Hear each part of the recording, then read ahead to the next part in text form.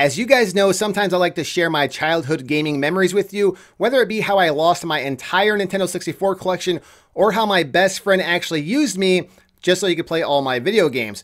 Well, today I got a crazy one for you, and it's how I got struck by lightning playing Super Nintendo.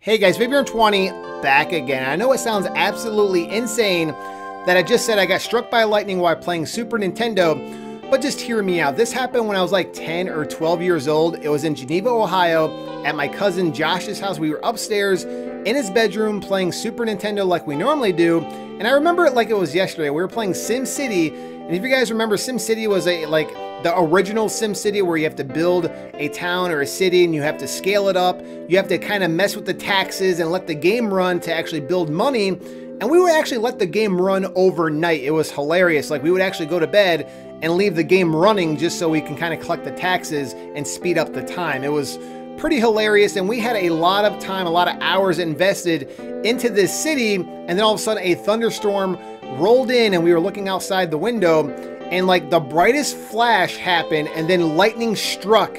If you guys know, like when lightning strikes, sometimes you'll see like the lightning bolt and then like maybe 5 or 10 seconds later you'll hear the rumble. Well, this was like a bright flash, like a blinding flash, and then like thunder right away. There was like no seconds in between, and we felt, I'm not making this up, I swear to God this happened, there was like a jolt of like electricity or shock that went through my arm. It was pretty strong, and I looked at my cousin because I was like, was it just me? Because I was sitting right by the window.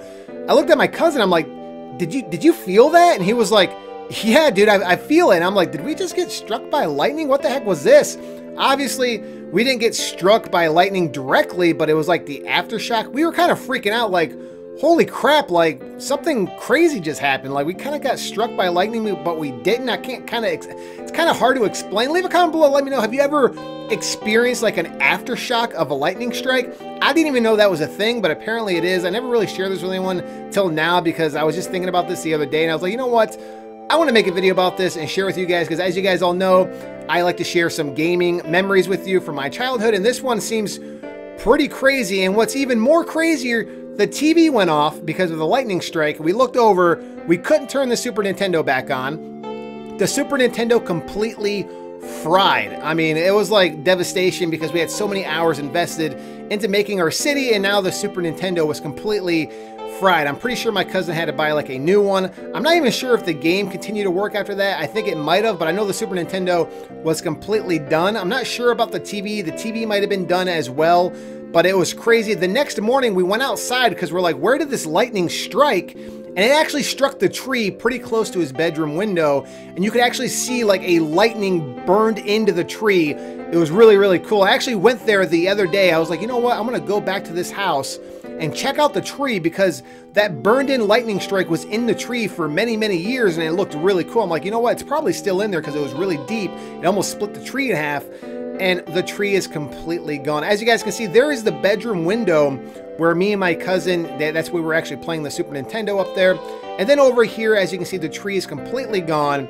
It's just a stump now, so it's kind of sad because I think the lightning strike was kind of killed the tree. Over time, it was like really dying. I think that lightning strike really kind of killed it, and now the tree is just a stump there. So kind of sad that the tree's gone. I was trying to actually go inside the house to kind of go upstairs and kind of relive some of my gaming past, but you know, they were not home, and that house actually turned into like a psychiatrist's office. Believe it or not, it's really kind of strange that that house turned into like a psychiatrist office. But leave a comment below, guys. Let me know. Share some of your crazy and interesting gaming stories. I think it's crazy. Have you ever felt an aftershock of lightning? I don't know.